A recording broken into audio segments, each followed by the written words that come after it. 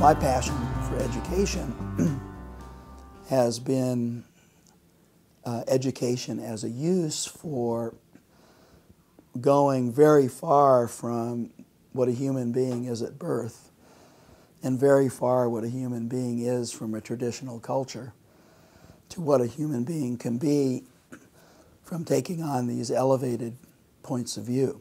So schooling is not found in any formal way in most traditional societies because most of the things that need to be learned are learned by watching what the adults do.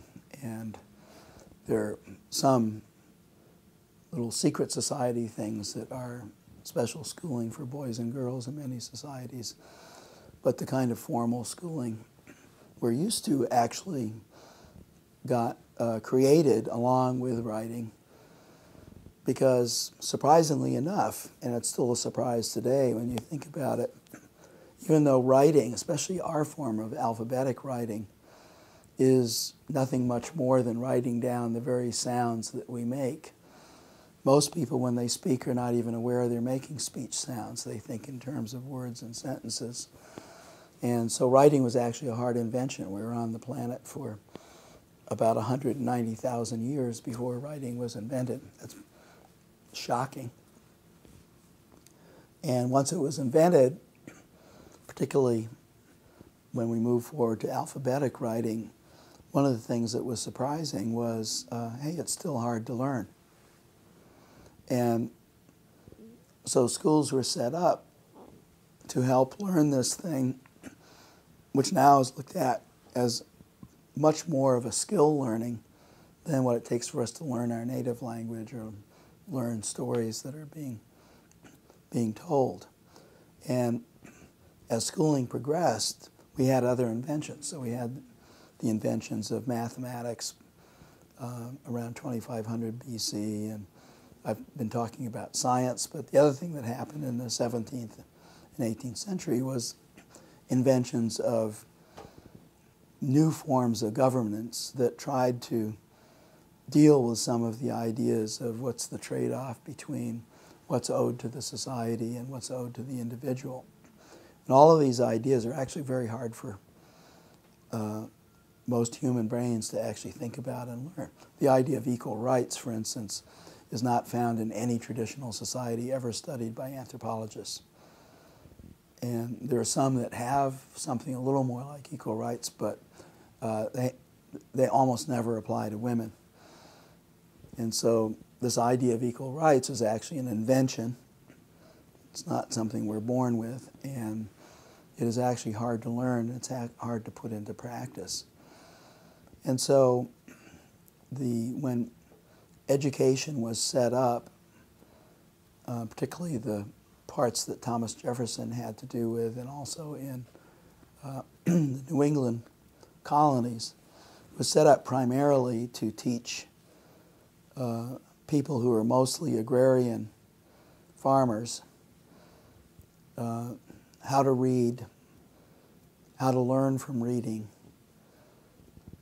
what the main issues of government are, and not how to agree to a party line, because diversity is the very soul of freedom, but how to argue with others to make progress rather than to just win.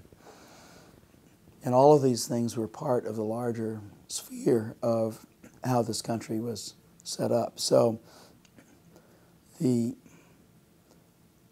one of the biggest things that helped democracy along was the printing press.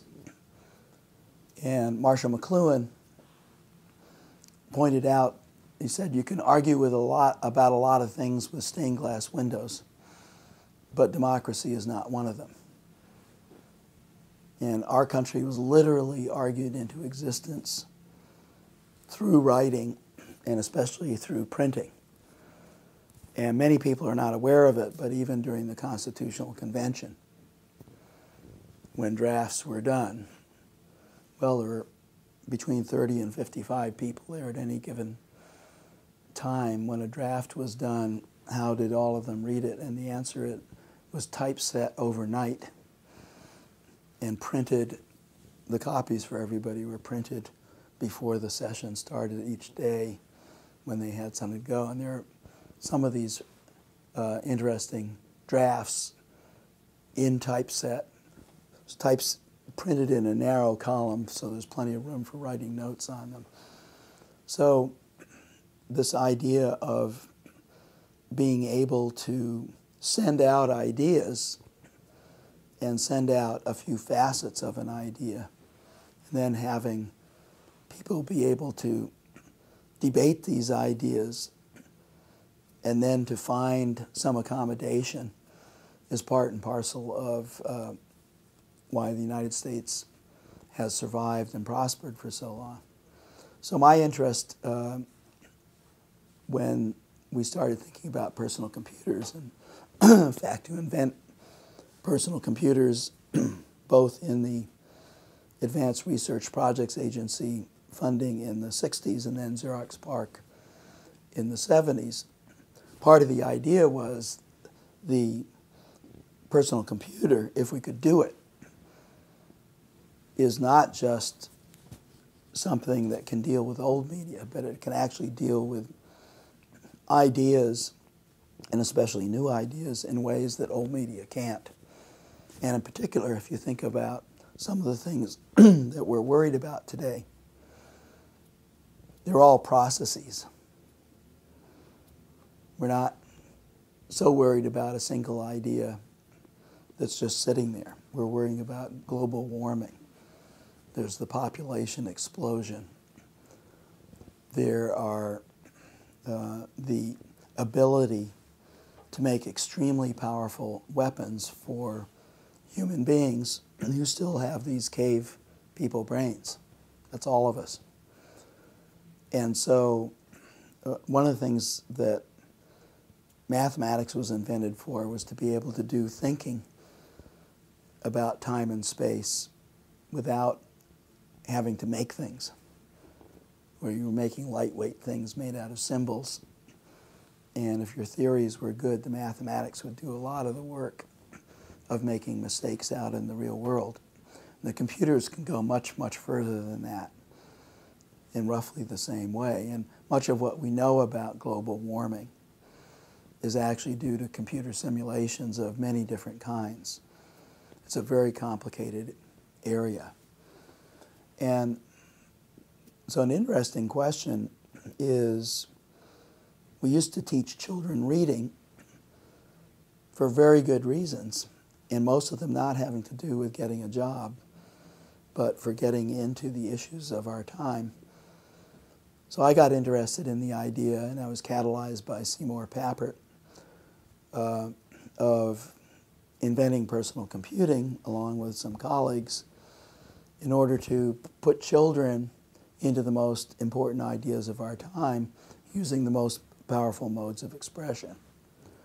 And well, it hasn't really happened. We actually have the computers.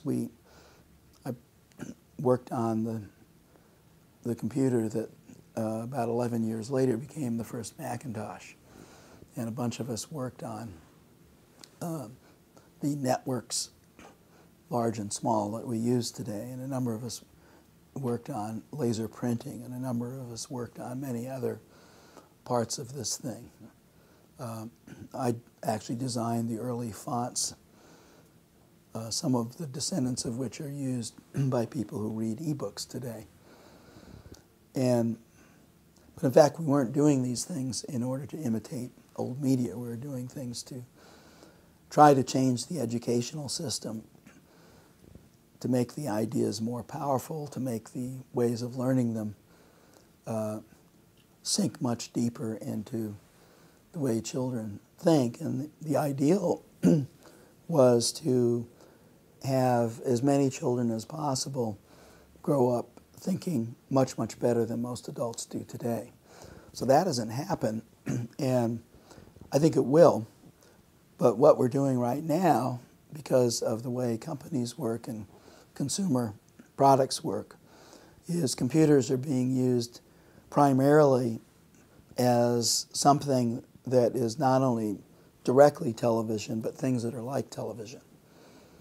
That is, they're being used for old media, they're being used for old ideas, they're being used for things that every cave person would recognize. But they're almost never being used for things that no cave person would recognize, like learning about how cooperation completely trumps competition, and better ways to balance these ideas so that the resources available are much, much larger for all.